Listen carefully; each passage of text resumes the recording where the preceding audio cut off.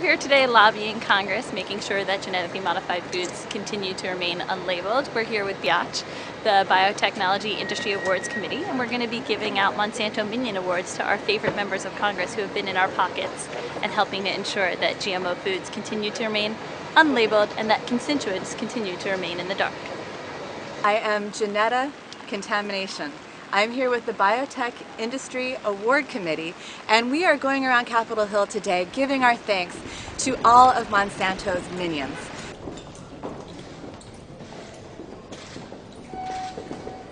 We are delivering our first award of the day to Congressman Hal Rogers, Chair of the Appropriations Committee in the House of Representatives. He's a dear friend of ours, and he's taken $10,000 of our money in the last election cycle, and we expect him to get things done for us. I'll check. I'm here with the Biotech Industries Awards Committee, and I want to congratulate your office because Congressman Rogers has won our award. He's won the Monsanto's Minion Award.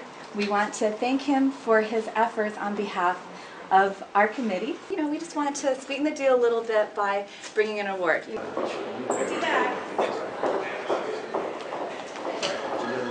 We're here at the office of Senator Elizabeth Warren. She's known as a champion of consumers, but don't be fooled, she's working with us now. Can you believe that? We came up with the most brilliant strategy for Senator Warren, and she's bought right into it. She's asked the FDA, home of Michael Taylor, former Monsanto lobbyist and lawyer, to take care of the problem of GMO labels for us.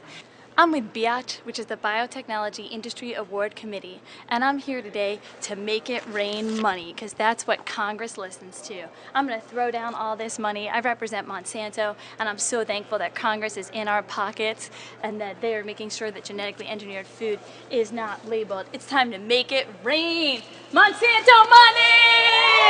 Get this money, Monsanto money!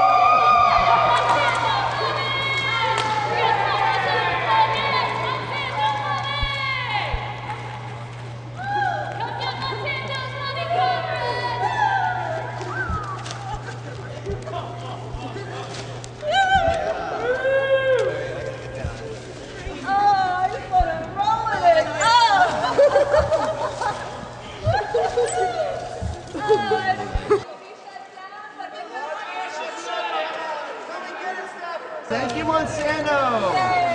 Thank you, Elizabeth Warren, for keeping people in the dark about GMO food. Thank you, Elizabeth Warren. Thank you, Mark Udall. Thank you, Mark Udall. Thanks for selling out those consumers, those pesky consumers. For just $6 million a year, we get to write laws. I don't think you brought the right denomination. Excellent. I think we should just, can we bury you? Penguin. You are... I'd rather be lucky than good any day. You're a queen. People are losing respect for this institution because it's bought and sold by corporate money, and you all know that. But what are you going to do about it?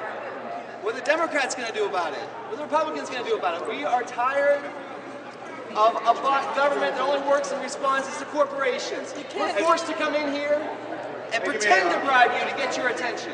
Too many votes are being sold in this building, so you might as well bring it out in the open.